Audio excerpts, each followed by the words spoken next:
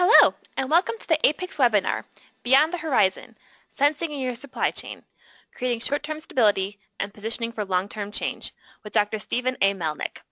My name is Jennifer Storelli, Associate Editor at APICS.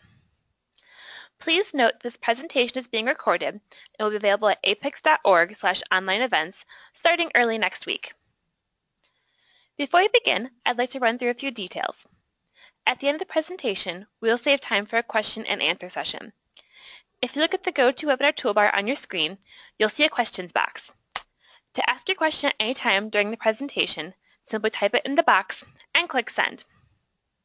Should you experience any technical difficulties during today's broadcast, please call GoToWebinar Tech Support at 1-805-617-7000. Again, that's 1-805-617-7000. And now it's my pleasure to introduce Dr. Stephen A. Melnyk. Steve, you may begin. Thank you, Jennifer, and welcome to this session. It's my pleasure to talk about this, and in fact, what we're going to introduce you to is some new developments that we began to uncover at Michigan State University as part of our Beyond the Horizon research initiative. And in order to understand this, first of all, let me make an observation. If you have any questions, or if you wish to get some more information, please don't hesitate to contact me, and this information will be made available again at the end of the presentation. By the way, before I go any further, I'd like to acknowledge Laura Ciceri, who has kindly shared with me both her thoughts and some of her information and data that she's generated at her site called Supply Chain Insights. I can't thank her enough and for not only sharing the data, but also sharing her thoughts with me. And a lot of what you see here reflects our interaction. Well, what are we going to talk about today? Well, we're going to start by asking a simple question. Why do we need sensing, and why do we need sensing now? We're going to show you that it's really being forced upon us. And organizations that lack the ability to sense are right off the bat going to put themselves into a competitive disadvantage. The second thing we're going to talk about is we're going to define this concept called sensing. And we're going to show you examples of how organizations are dealing with it. This is not a theory. This is not something that's written about in textbooks. This is being done by organizations. Some as diverse as Rubbermaid, the American Red Cross, Lenovo, and the British Columbia health system. In order to do that, we're going to start with a historical analogy, and then we're going to ask the question, how do we develop it? And finally, we're going to stop by asking a simple question, what does this mean for the future supply chain manager? And here, we're going to show you that there's a fundamental transformation taking place in the supply chain manager.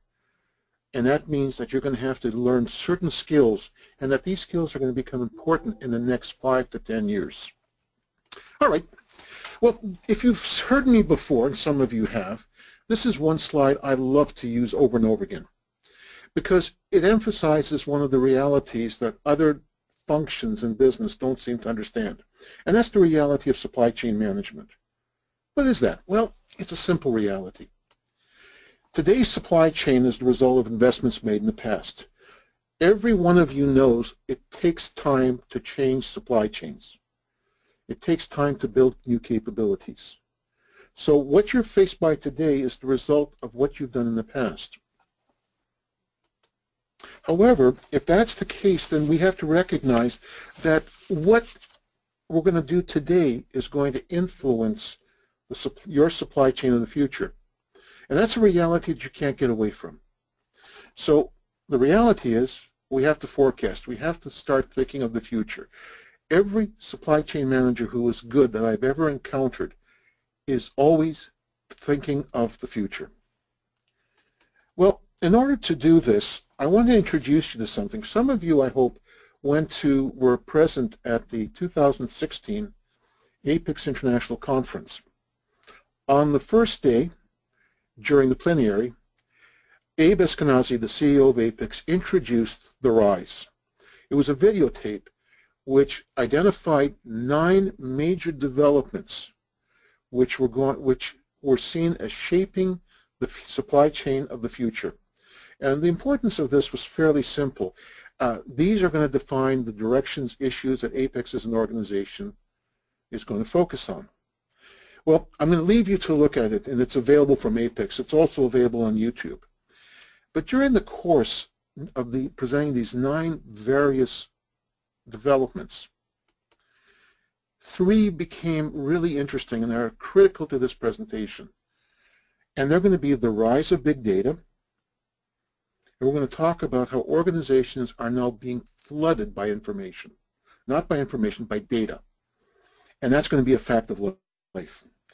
Beyond mere automation, where we're talking about the rise of smart technology. And the third thing, and one that's really critical, is the rise of speed. Let's kind of take these apart and understand what's going on, because it's kind of important for you to see what's going on. Let's start with the rise of data. Well, the rise of data really talks about the fact that we are now dealing in an environment where we have more and more information, data. In part, this is due to a new development known as the Internet of Things. Now, what's the Internet of Things? The Internet of Things is something fairly straightforward. These are physical objects or things that are embedded with software, sensors, and network connectivity that enable the IoT to collect, exchange, and analyze data. And think about what you've got. They're smart devices. Just for a moment, think how many smart devices you and I use. Well, we have a computer, and we have a phone. If you have an iPhone or a Gear, that's a smart device. We may have a Fit monitor. We may have Alexa from Amazon. Well, what's interesting is that these are becoming pervasive. They're being fitted into smartphones, cars. They're being fitted into sensors, they're being fitted into equipment, appliances, fitness monitors, etc. What they're doing right now is they are automating the collection of data. And what's interesting is the fact that it's estimated that by 2020 we will have over 20 billion devices. Now, what's really interesting about this statistic is the newest IP protocol, IP6, it has more addresses than there are grains of sand on the surface of the earth. And we're going to need it for this new development. So what does this mean? Well, this means we are going to be inundated with data about everything. I was talking with someone from a trucking company who informed me that every time the truck moved, how many times they're sensing it. And we're going to have to deal with that data. And the problem is, it's a challenge dealing with it. Compounding this is we're going to go beyond mere automation. And what do we mean by this? We're going to have smart automation. We're starting to see it right now. Self-driving cars. Right now, companies like Ford, Tesla, are stating that by 2020, every car and truck that they produce will have to have the ability to be self-driving. To give you an idea that it's a reality, at the 2016 car show in Detroit, Michigan, Mercedes-Benz introduced the 2017 E-Class, which was described as the most connected car ever built. And the point that it's really important to understand is that these are the technology is not only the data there, but it's being incorporated. And then finally, this is one I want to spend some time on, the rate of change. The rate of change in the world, as pointed out by John Potter, is going up today, and it's going up fast, and it's affecting organizations. And in fact, we have a term for this. If you go to Europe, people refer to this as the fourth industrial revolution. In fact, in Europe, it's just simply called Industry 4.0.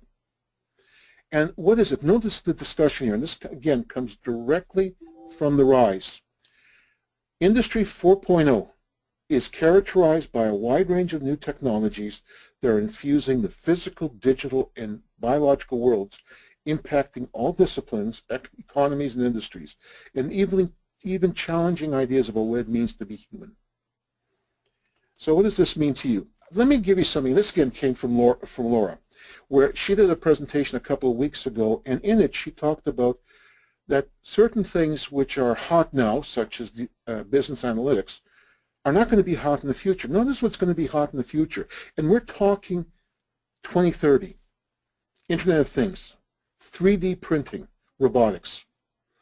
And what is this talking about? The change is occurring. So what's the reality? Well, we're living in a world characterized by increasing rates of technology and change. Market leaders, and this is really interesting, are becoming purposely disruptive. But consider Amazon, for example. Amazon is disruptive because it keeps changing how it works with its customers. The best example is what happened this year with Black Cyber Week, where customers were not only able to log online, but they could talk to their smart devices, such as the Amazon Tap, and ask them what were the specials of the day. They're also disruptive to competitors. Now, let me be very honest. Before you dismiss this statement and think that it only applies to B2C, business to consumer, don't go there. Last year, I was a keynote speaker at the Strategic Supply Chain Summit Conference in Chicago, Illinois, and I was the closing keynote speaker. But as I sat and listened as I prepared for my presentation, I had a chance to listen to a panel consisting by 3 manufacturing companies that made equipment for businesses. And one of them described what he called the Amazon effect.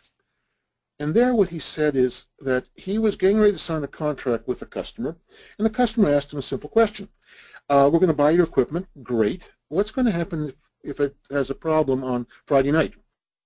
Well, he said, you just simply send us an email, fill in the form, and we'll get to it next business day.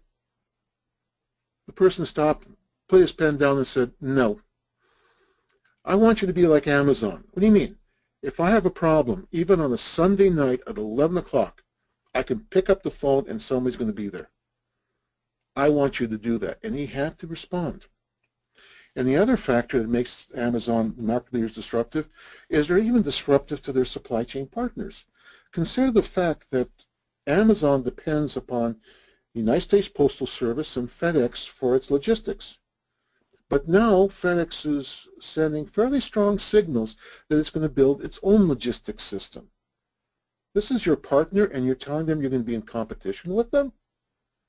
This cannot be underestimated. Okay, what do I mean we're living in a second derivative world? Okay, this is the business professor coming out in me. How many of you remember calculus? That was Sir Isaac Newton's revenge on the English-speaking world. In calculus, if you had a first derivative which was 0, that said it was a constant. If you had a first derivative which was not equal to 0, there was some change taking place. But if the second derivative was equal to 0, it was a constant change. When I say that we're living in a second derivative world, what I'm really saying is we're living in an environment where change is occurring at an accelerating rate. And this is one theme that was mentioned repeatedly at the 2016 APICS conference. Well, so what? That's probably a good question. And in order to understand this, I'm going to give you a historical analogy. I'm going to argue that where we are in supply chain management is very similar to where the United States Air Force was in 1952. Let me tell you what happened then. In 1952, the United States, along with Canada, Great Britain, and other countries, was engaged in the police action, otherwise known as the Korean War. What we had done from 1945, which was the end of World War II, to 1950, which was the beginning of the Korean War, is we had seen a significant shift in air technology. In World War II, the primary method was the prop-driven aircraft, and the epitome of that was the P-51 Mustang. The Mustang fought at about 450 miles per hour, which meant 2 planes coming at each other came at about 900. Well, we saw something different. In the 1950s, because of technology, such as the jet engine, the swept wing, and the slab elevator, we saw airplanes overcoming compressibility and moving into the 600 to 700 miles per hour range. So that meant two airplanes would close at each other at between 12 to 1400 miles per hour. In 1952, the United States Air Force looked at its fatalities and they were shocked. They found out that they were very bimodal. There was two lumps. Its pilots either got shot down very quickly or they survived for a good long time, and at which point it was random, odds caught up to them, whatever, and they got shot down. This perplexed them because the United States Air Force at this time had the best fighter pilot arguably in the world. That's the F-86 that you see here, the Sabre. It also had some of the best trained pilots in the world. So how could this be? In order to do this, they called upon a true out-of-the-box thinker, a guy by the name of Colonel John R. Boyd. Now, if you want to know anything about military history, here's a man who has had a profound impact on military history. And what's interesting about John R. Boyd, he was the epitome of an out-of-the-box thinker, so much so that he never rose above colonel, even though his impact on air combat was significant. And this is John R. Boyd. He looked at the situation and he came up with a simple observation. The technology has changed. We can't wait to be certain. And what he found is that those pilots who got shot down quickly waited until they were certain of the enemy before they acted. By that time, because you were closing at 1200 to 1400 miles per hour, it was too late. You were essentially no longer a victor, you were a victim. And his response was to come up with the OODA loop, which was observe, orient, deploy, act, which has become the basis of air combat across the world. Well, what does that got to do with supply chain? I'm going to argue we're in the same situation. And what we have to think about is rethinking how we manage. And we're going to see this theme reintroduced at the end of the session. And we call it the strategic response cycle. And what do we mean by that? Well, what we mean is we have to do the following. Number one, we have to be able to sense new developments. We have to know quickly what's on the horizon. We have to get that information into ourselves as quickly as possible. The second thing is we have to assess it. Is it important now? Is it important in the future? What should we do with it? If we deem it to be important, we have to formulate a response. Once we've got it, then we have to deploy it. Now, by the way, now what we have to do is recalibrate. What does that mean? Well, as a result of the prior four actions, we may find that our original goals and objectives are no longer feasible. Either we've achieved them and passed them, or else we can't achieve them. So we have to think about where we're going to go to next. Then we have to learn. And here what you're doing is you're looking at three things. What went right? What went wrong? What was missing? And by the way, learning is important. I've heard several people say that in today's environment, the successful manager has to master three skills. The skill of learning, what's new. The skill of unlearning, what no longer works. And the skill of relearning, what we've forgotten, but we should remember. And then finally, repeat. Now, what's interesting are two features. Number one, this is very much a future-orientated system. In fact, if you go to Europe, they refer to this as forward-casting. And what the focus is, we can't do anything about the past. Let's focus on the future. As one manager put it to me, he said, the past is done, the future is yet to be written. Let me focus on what I can affect. But you know what's interesting about this cycle? It's got to be done fast. Now, where this really impressed me is, last year, Nick, a little colleague of mine, and myself, we visited a company in the Midwest which was engaged extensively in omni-channel. And as part of our visit, we were taken around the warehouse, and towards the end of the plant tour, the person who was taking us around, who was a fairly senior level manager in the company, stopped and he pointed to a new line, and he said, this line represented a $1.7 million investment for the company. I was suitably impressed. Once you get beyond 6 figures, I get impressed. And I asked, and he asked us, how long do you think it took us, our organization, to go from being aware of it to having that in place? Well, I responded, 2 years. The manager, the tour guide stopped, looked at me, and he shook his head and said, no, 7 months. From the time we were aware, we had sensed the need until we had implemented the system. And I was kind of shocked. Well, what would happen if it was the wrong investment? And he had said something which really emphasizes this concept of fast management, which is what you see here. He said, by the time we had been sure, it would have been too late. The competition would have been past us. And what he was getting to is the importance of this. And to do this, we have to sense, because it is required for the new supply chain. Now, this is, again, a very brief presentation, and I'm going to kind of summarize some of the developments we're seeing taking place right now, which is underlying the concept that the supply chain is changing. And what are they? There's an increasing rate of technology. There's an acceptance of complexity as a business driver. Increasingly, we heard managers say to us, complexity is no longer something we can avoid. We have to embrace it.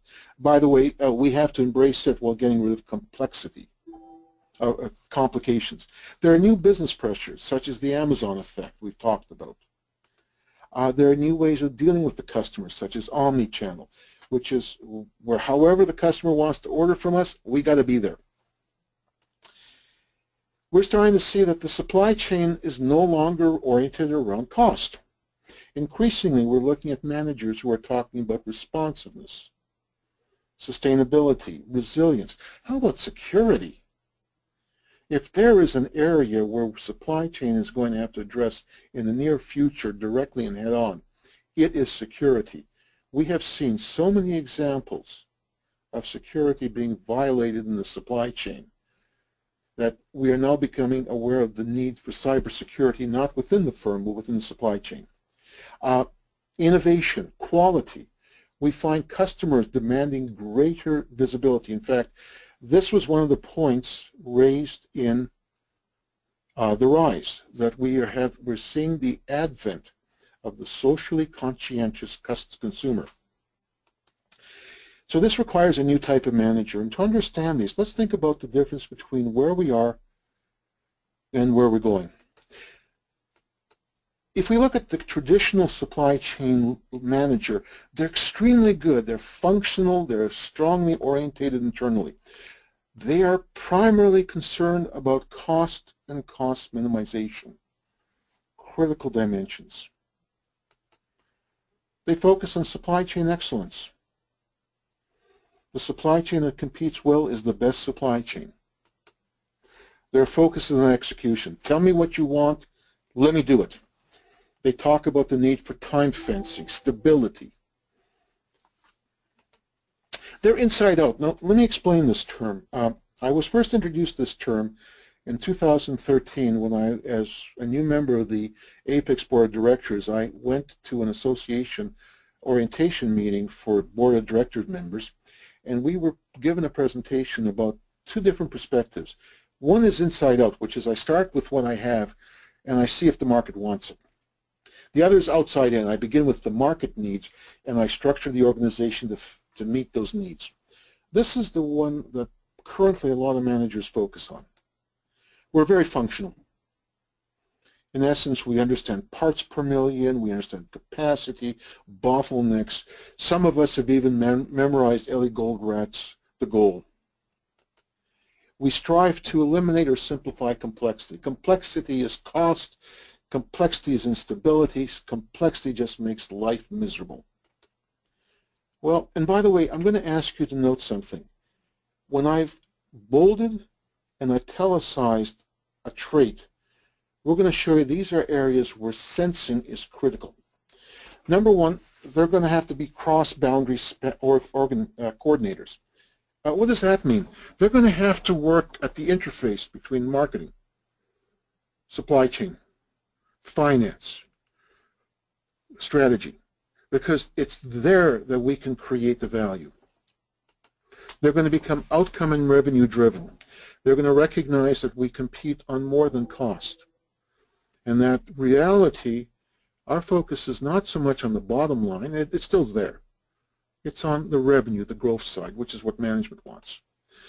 We recognize that supply chain excellence is good, business excellence is better. A good example I've cited before is in 2010, John Deere had achieved an international reputation for supply chain excellence focusing on lean in the farm equipment industry. That was great, except for a little problem. And the problem was in 2010, the agricultural sector of the American economy recovered fairly quickly. Why? Because of bad harvests in Russia, problems in Europe. Essentially, there was demand for grain, and America was in the perfect position to fill this demand. So farmers came out to buy agricultural equipment. Well, the article, which was in Business Week, described a family which had bought John Deere equipment for 60 years. That, people, is brand loyalty. So the farmer comes in March in South Dakota, and he asks the John Deere dealer, "Tell me, how much would it cost to get me a combine attachment?" The dealer tells him, "Good price. Love it." Then he says, "When can I get it?" "November." Problem. South Dakota in November, most times, is snow. And the point that was raised is the supply chain was excellent in terms of lean. The corporation needed responsiveness. There was a mismatch. They asked the right question. They're focusing on identifying the outcome, the goals, rather than the solutions. They're outside in. They focus on the needs of the customer, and then they figure out how do we configure the organization to meet those needs. And by the way, this was a theme we saw over and over again in Beyond the Horizon. They understood that measurement is communication. It's not control. That's important. But it's communication.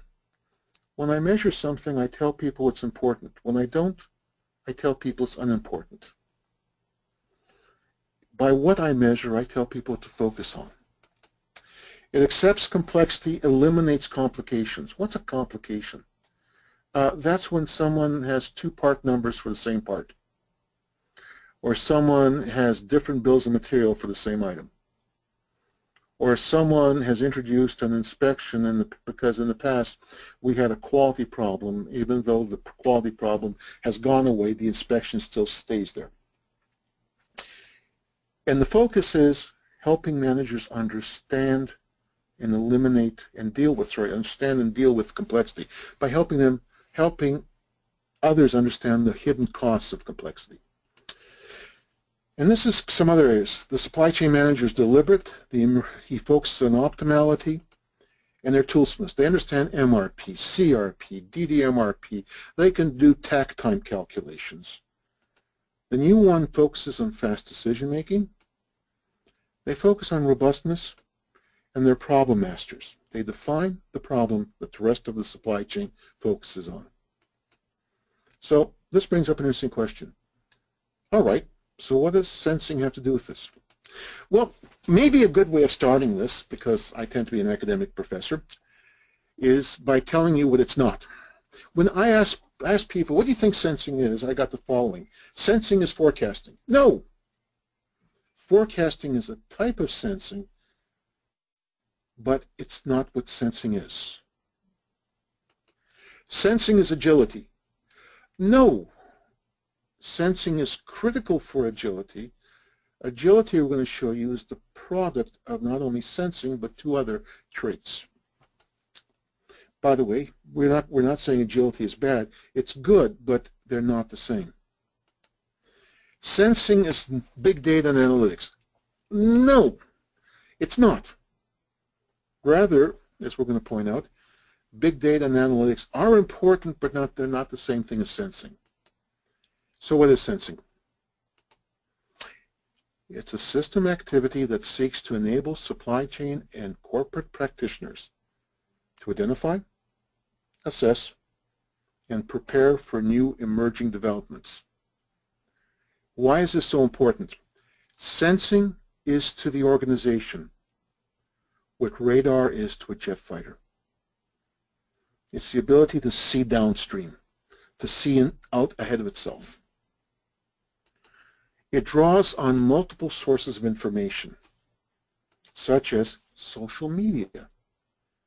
Social media is becoming increasingly regarded as one of the major forms of sensing.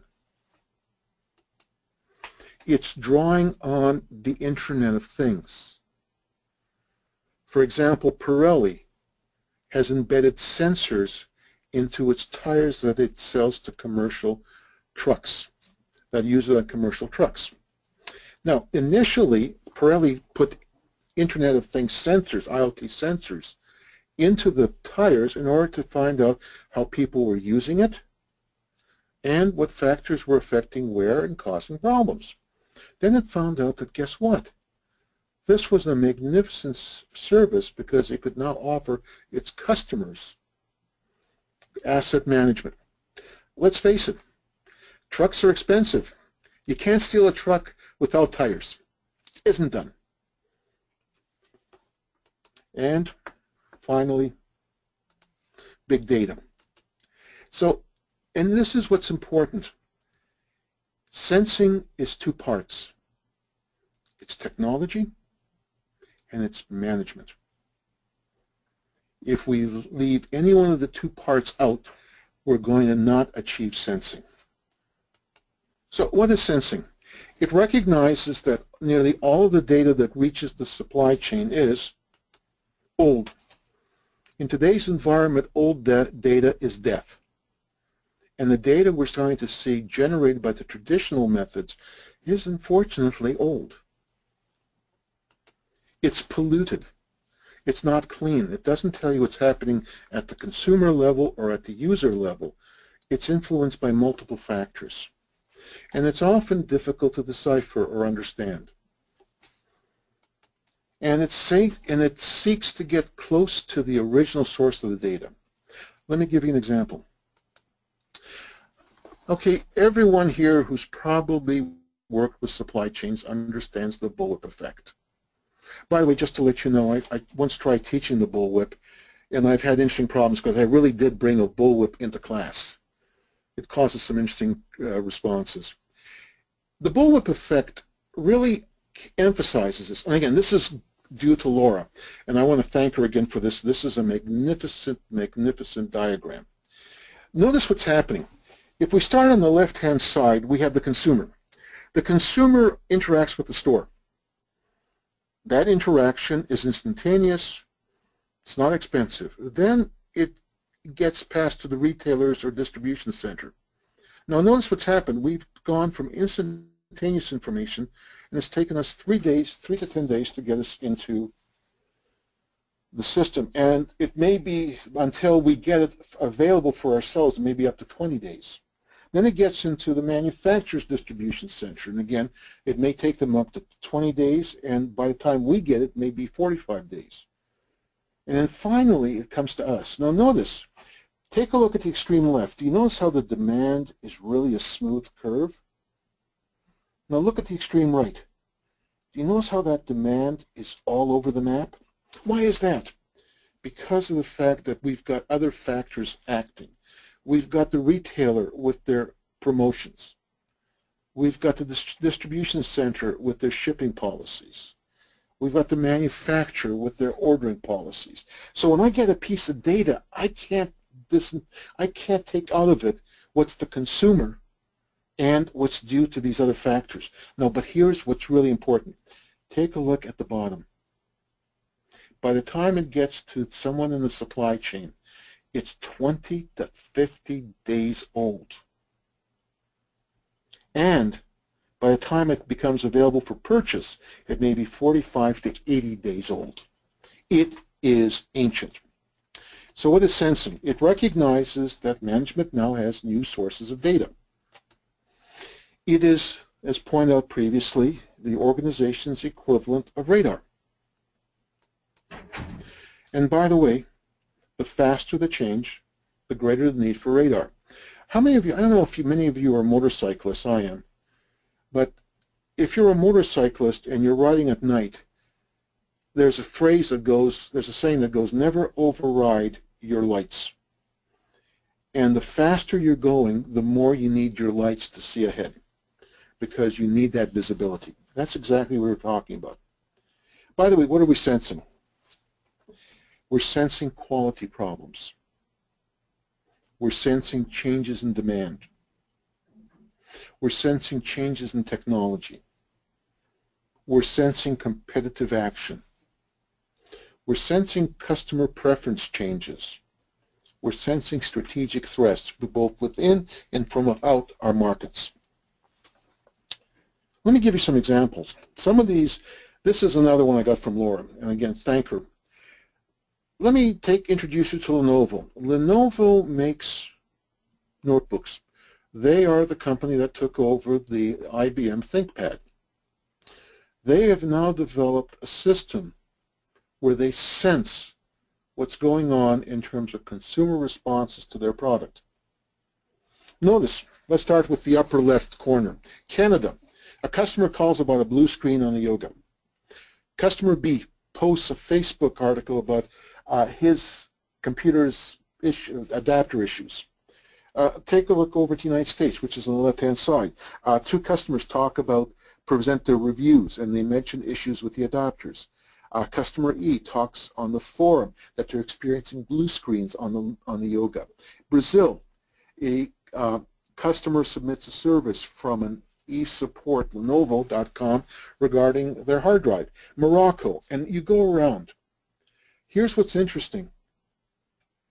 Instead of waiting until that's 50 to 80 days old, by which time the reputation of the product may be consumed by consumer anger, Lenovo is able to identify these issues early and to act on them in such a way that they can prevent customers from becoming angry. It's also a way of picking up the changes in demand. If we start to see demand increasing at the consumer levels, we can start thinking about ramping up production. Here's another one. This was given to me by a colleague at the 2016 APICS conference in Sun City, South Africa. He was describing this product. It's a new product developed by Rubbermaid, and it's called the Freshworks. The idea is really neat. It's a product for storing vegetables and produce and fruit that keeps them fresher longer. And if you think about it, for most people, this is a really neat concept. Well, what happened? Rubbermaid was sensing the consumer's responses on Facebook and on other social media, Twitter, and they found that consumers were starting to complain about the fact that, you know something, we're putting our produce and our vegetables into this and it's not working. What Rubbermaid found out is that the consumers didn't read the manual. That is to say, they didn't read that they shouldn't wash it, and rather they put it in.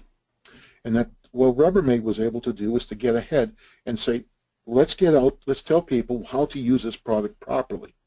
Think of it, if they hadn't done that, then odds are this product would have been a failure. As it is, it's now a success. If you think it's only for products, consider the following. There's an academic paper. Sometimes we academics do some neat things, discussing how healthcare systems are using social media to improve delivery of product. Who would have thought it? So how about management? Well, let's kind of make a few points. Number one, sensing is imperfect. It is a form of forecasting. What does that mean? Failures will occur. Okay, here is why the management piece has got to be there. Failures will occur, and therefore you've got to differentiate between smart and dumb failures. I'm going to attribute this distinction to a colleague of mine by the name of Roger Callantone. And Roger one day said that people don't differentiate between those failures. Okay, since I'm an academic and sometimes I don't understand things, I asked him, says, what's the difference? And he said, a dumb failure is when you do something, I tell you it's wrong, you do it, and it's wrong. A smart failure is when you do something, you've done everything right, but Murphy lives. Dumb failures you punish. Smart failures you shouldn't punish. You may not reward them, but you shouldn't punish them. And that became clear to me as a result of two incidences. The first one, dumb failure. In our household, I'm a cat person. And at one point we had a cat by the name of Miss Marple. Miss Marple had claws. Miss Marple did not like to be picked up. At this point, which was many years ago, my son, who is right now a 6'3" strapping hulk of a man, was a small kid of 9 years old. And we've told him, as long as I can remember, don't pick up Miss Marple. Well, one day we were sitting around home, and my son walks with Miss Marple being held up by the tail. This cat is shocked, doesn't do anything. We scream, son drops. Next day, son picks up cat. The cat's ready. Swipe. Son cries, comes up to me for sympathy, and I give him it. And I said, you knew it was going to happen. Why'd you do it? What's a smart failure? Well, there's a story told out of Johnson & Johnson. In the period in the 1960s, Johnson & Johnson was run by a person who was named as the General. He had been a general in World War II.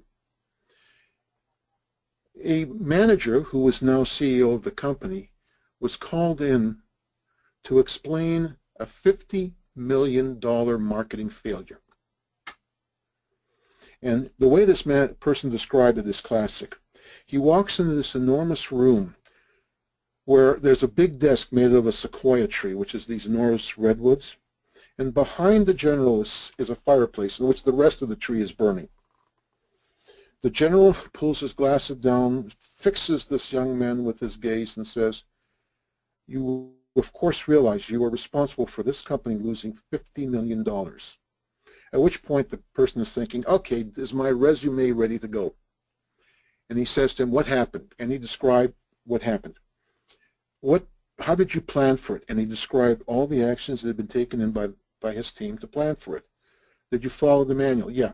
What did you learn from this? And he brought up all of these things that he had learned that had never been anticipated. Then finally the general said, if you were to do this again, how would you do it? And he described how he would have done it differently. The general nodded and said, you can go. The person stopped, looked at the general and said, aren't you going to fire me? He said, no. You took a chance. You failed for factors we didn't consider, and if I fired you, then the message to the rest of the organization is that they shouldn't take chances, and that's not what we want. If you're going to fail, learn from it. And that was the thing. That's the difference between smart and dumb failures. And that's why if you punish all failures, you don't get risk-taking. The new mantra of the supply chain is simple. Sense continuously, assess fast, deploy fast, fail fast, recalibrate, reapply fast. NASA is an interesting organization. There's a story told that they have a club called the Turtle Club. Why is it called the Turtle Club? Because it's based on the following saying. Behold the turtle. He makes progress only when he sticks his neck out. That's why the management piece has to be in. So what's the cost of not sensing? Well, it's simple. It's the organization not succeeding. And let's be honest with you, with competitors like Amazon on the horizon, this is not too far out of reality a statement. When you have someone who's aggressive, as one person put it to me many years ago, a business is not a competition for the weak of heart. So what does this mean? In addition, this is why the management piece has got to be there. The technology is there, but you've got to be able to use it. And this is why I said that sensing is two parts, technology, management. What do we have to be? We have to be good at breaking down the barriers between marketing. Why is this so important? Let me ask a question of this. And you can tell me informally by an email or by a vote, how many of you know who your key customer is? Because if you don't know who your key customer is, you have a problem. How do I know whether I'm doing the right things? How many of you have good relationships with engineering? Why is engineering so important? Product design. How many of you have good relationships with strategy? Sensing is ultimately not a supply chain activity, it is a strategic activity. How many of you have good relations with finance? This one I can potentially see. And finally, what we're saying is the barriers have to disappear, because you need to use those activities sensing, and you have to share your information with them. What else is going on? It also focuses on measures, and we talked about this before. Who do we see the world through? Do we see it through our own? This is a picture of Oliver Twist, who comes up to the beetle and asks for more porridge, with the words, "More, please, sir," at which the beetle tells him that he has been fed and he's an ungrateful cur. In essence, the beetle, who is himself somewhat a few pounds over where he should be, is making judgments for the customer. Or do we see it through our customer's eyes? Let me give you an epiphany that occurred to us in Beyond the Horizon. 2 years ago, we were talking with a company from Wisconsin that makes furniture, that makes accessories, faucet fittings, etc. for the bathroom and kitchen. And he described this. He said, previously, when we sold to Home Depot had their measures, we had our measures. We would have a 4-hour meeting or whole day meeting. We would spend the first 2 hours figuring out whose measures to use. And at times we would do things that Home Depot didn't like, because our measures said it made sense. Well, what happened was we got a new vice president of supply chain management who said, let's start using Home Depot's measures. Guess what? Things changed. How? When they got to meet, they never asked the question, whose measures should they use? They only used one measure, the customer's. The second thing that happened is they could show how what they were doing was affecting the customer by showing how it affected the measurements. Let's talk about the challenge of optimality. Academics are big on optimality. I have colleagues who think optimality is the most wondrous thing in the world. Well, let me give you an example of an optimal vehicle. Here's an F1 McLaren racing car. You put it on a racing track, that sucker will rip up the track. It is magnificent. It's speed. But if you put that same vehicle in a desert, it dies. What's the point of this story? Optimality is often limited, and if you change the environment in which that solution is deployed, even a bit, often the solution is a constraint. So, optimality is, as one person put it to me, is fragile. So what should we be starting to think about? How about robustness? The fact that if the environment changes, we can still perform. Robustness is what we're hearing out of Europe in the Industry 4.0. They talk about systems being self-organizing. So if you shake things up, they can respond. By the way, I said agility, remember I said agility and sensing are not the same? Now you start to see how agility occurs. In my mind, and in the minds of several of my colleagues, we see agility as being the product of sensing, being able to identify developments in advance, robustness, having structures which can tolerate changes, and fast management, being able to use that data, that information, and being able to interpret and act on it, knowing that at times you may not have the right answer. So what's the emerging challenge? It's really a challenge of leadership. One of the things that you've started to hear if you've listened to my presentations is increasingly you, the listener, is being asked to move from being a supply chain manager to being a supply chain leader.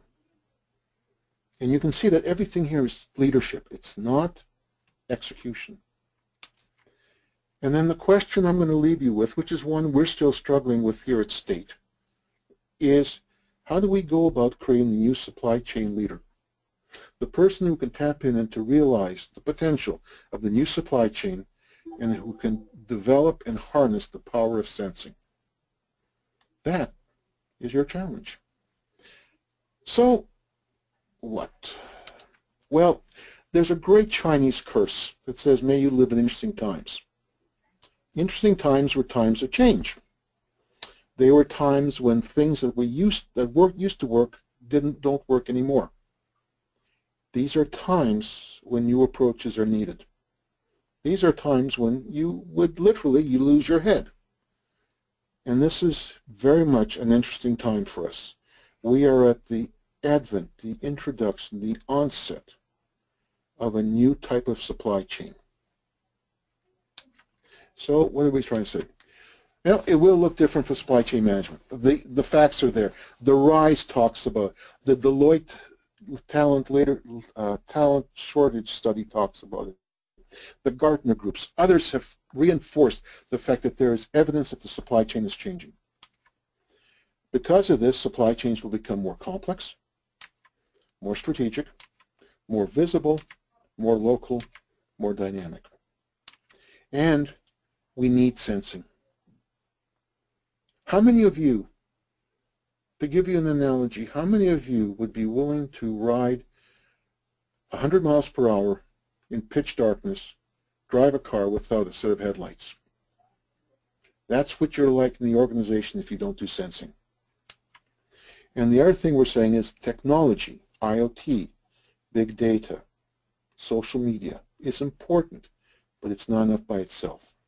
What's needed is a new type of management. And by the way, this is the lesson that you're starting to hear from APICS.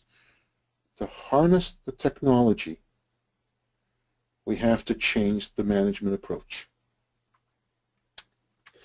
And the question we leave you with, and one we think that you're ready to answer, are you ready? And with that, I close this part of the session, and we open up things for questions. Finally, for all of you who've been here, thank you very much. And you're starting to see where APICS and where Michigan State's Supply Chain Management Program are starting to look. Our goal is the future. Because as John Maynard Keynes once said, when he said, where would you rather live, the present or the future? And to which Keynes said, I intend to spend the rest of my life in the future, therefore I will spend the rest of my time today preparing for it. So, questions, and thank you again.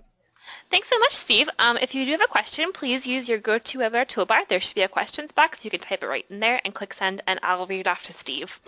So we've got a couple questions already, Steve. Our first one comes from Brian. And Brian wants to know, is social media a driver of change or an indicator of change? It's both. And I'm sorry for punting, Brian, but it's both. Why is it a driver of change? Because what's happening is people are now recognizing that they have a greater ability to influence business than does the traditional methods. In fact, I'll give you an example of a driver of change. About 3 years ago, I had a chance to visit the American Red Cross building in Washington, D.C. And it's a really magnificent building. And in there, I was introduced to their, quote, war room. One wall was an enormous monitor.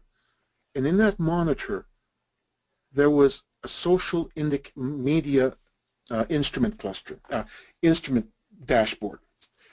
And what they had there, which was really interesting, is they had Red Cross, disaster, other things, and by the size and the color, you could tell whether people were positive or negatively positioned. So you saw how people mentioned the Red Cross in conjunction to disasters. And what was interesting, we were visiting this room the day after a major disaster had affected the Midwest.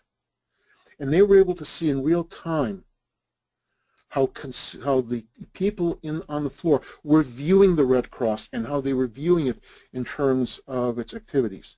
And so and they were saying as soon as they started to see Red Cross in red increase in size, they knew that there was a negative response.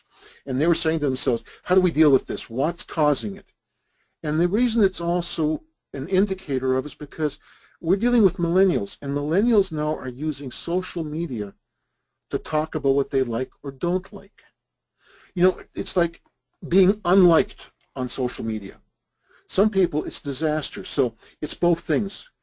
And that's what I want you to understand. It's an important method of communication. And what makes it so important is, had the Red Cross waited until it got the information to go from the users to the chapters to the regions to the Red Cross in Washington, D.C., they would be talking about weeks, months, and it would be too late.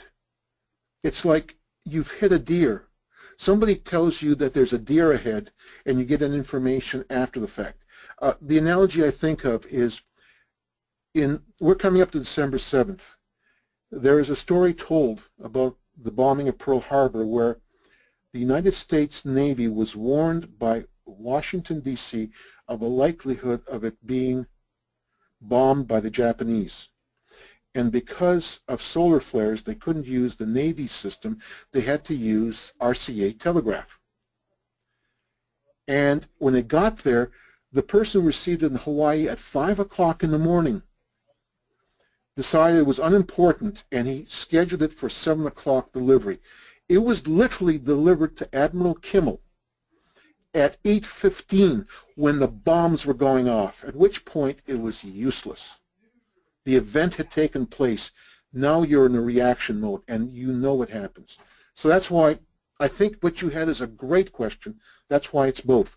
It's an indicator, and it's a driver. Good question. A really good question. Thanks. He actually has a second part to that question, and he's curious Sure. is if you find a trend on social media, how do you discern if it's a real trend or a fake trend? Monitoring. That's what these organizations are doing. You monitor them continuously. In fact, you're not only monitoring them, you're trying to look at what's going on. Are they going up? Are they going down? Are they negative, positive? In some cases, what you do is if you find that you may even go out to the people directly involved and find out why they posted it.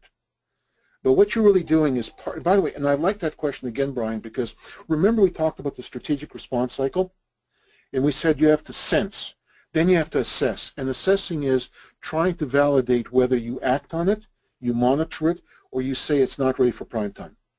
So if you look at it, what you're going to do is sense, then you're going to assess it, and you may decide to talk with the people directly involved. You may decide to go out and visit them. But what you're doing is it's faster than what you did before. And what you're doing is you're trying to assess whether that's really a system, it's a problem with the product, the experience, or whether the people are just being ornery. Good question. Well, thanks. I think we have time for one more question because we're getting close to the top of the hour. This one comes from Navin. I'm sorry if I mispronounced that. But Navin wants to know, how do you sense internally if you're somebody who's in the supply chain area of the business? Oh, by the way, that's one reason I gave you those examples. Those examples were not deployed by marketing. They were deployed often by supply chain people, and they were deployed by people in engineering. And what's becoming really evident is that with the Internet of Things, the information is being generated. And you're in a position where you can go out and get that information. In fact, here's the point that's the reality. I was talking last week with a trucking company. Do you realize that trucking company samples its trucks something like 5 or 6 times a minute? They have all of this data, and they don't know what to do with it. In many cases, they're willing to give it to anyone within the organization that says, can I look with it? Because often, in many cases, what you're doing is you're trying to make sense of the data. And many organizations nowadays with things like Internet of Things, big data, they remind you of the punchline to the old joke. You know, did you ever hear the story about the dog that chased a car? It finally caught it and didn't know what to do with it. And that's what many companies are now doing. And in many cases, they're making that data available to anyone who can help them understand it. And that anyone can be a business person, a marketing person, a researcher like myself, or someone in supply chain. And in fact, because of the fact we have to always think in the future, there should not be a reason why we wouldn't want to get that information early. That's one reason we want to start working with marketing. We want to tear down the walls and convince the organization that we need to have that data, not to have it filtered, contorted, transfigured, transformed, whatever convolution by everything else. We need to see the raw data. Great. Well, thank you, Steve. And to our audience, that's all the time we have today for questions. Steve, could you go to the next slide, please? Sure, thank you. My apologies. Oh, no. If you need more information, I'm around to contact. One of the things we're going to tell you is that Michigan State University is really, we love working with practitioners. We listen to them. If you have questions, stories, please share them with us. We would like to help you. We have a proposal for the listeners. Work with us. Help us to create research and new employees that can help your company not only survive but thrive. And then let us work with you to help you become one of the survivors, not the survivors, but the real winners in this new generation. The reality is, when there's a change, what went on in the past is no longer going to determine the future, and companies that were losers in the past can become very much winners in the future. So let's work together, and I'm willing to share and discuss anything that you've heard about here. Well, thanks, Steve. It's a nice offer. And similarly, if your question that you sent in today was not answered, you could shoot him an email at melnyk@msu.edu, and I'm sure he'll get back to you quickly with a great answer for Thank you. you. Well, I'd like to thank Steve for his time today and all of you for attending today's APICS webinar. Please consider taking our short survey after this webinar. I think it's about 5 questions. Tell us how we did and how we can improve for the future. And we thank you in advance for your time on that. All content and materials included in this edition of the APICS webinar are the property of APICS and Michigan State University and are protected by the United States and international copyright laws. All rights are reserved. Thank you so much and have a great rest of your day.